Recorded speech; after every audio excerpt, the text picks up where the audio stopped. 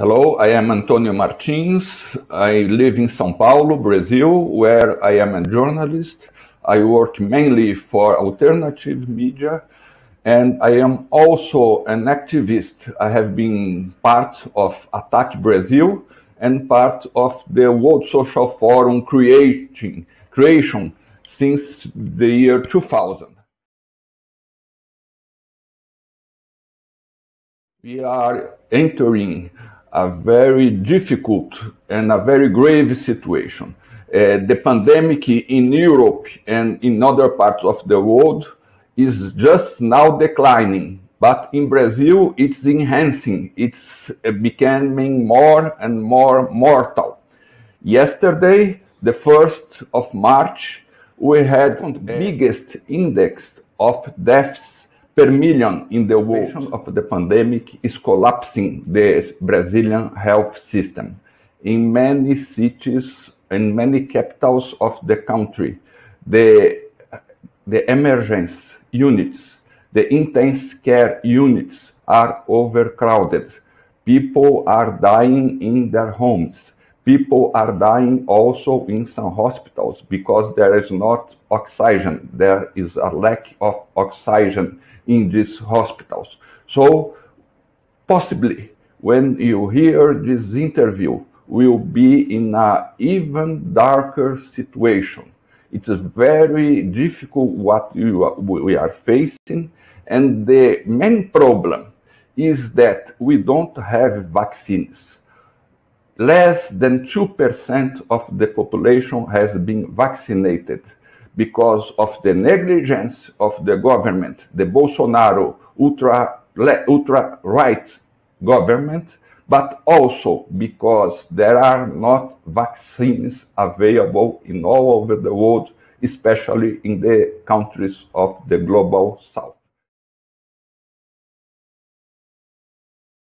I think we have to have equality, commons, the public health, the systems of public health, which have been so much depredated by neoliberalism, are showing their importance.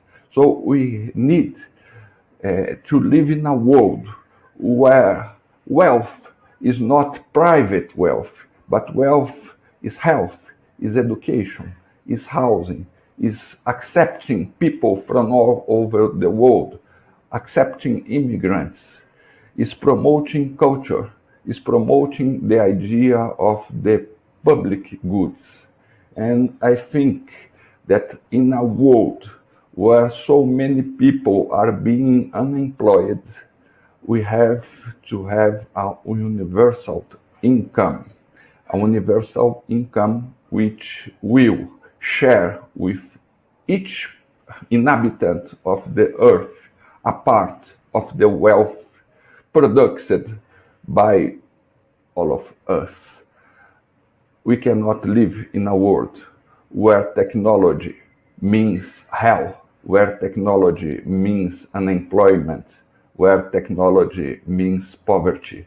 We have to share this knowledge, this science, this technology that are able to create a better and a fairer world. Brazil was 20 years ago the first country which offered to any people with HIV freely the medicines that permit to live with HIV. We were the first country to do that because the government acknowledged that health is a common good and a right.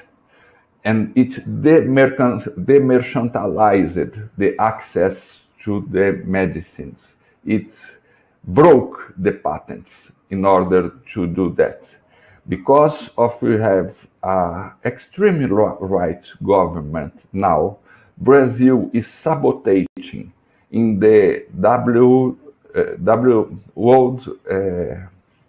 Brazil is sabotaging at the World Commerce Organization the efforts to broke or to waive to get a waiver on the patents. We have to struggle here, and we are very satisfied that there are people all over the world struggling for the same objective. What we would like to have from you is the same struggle which we hope we are able to do.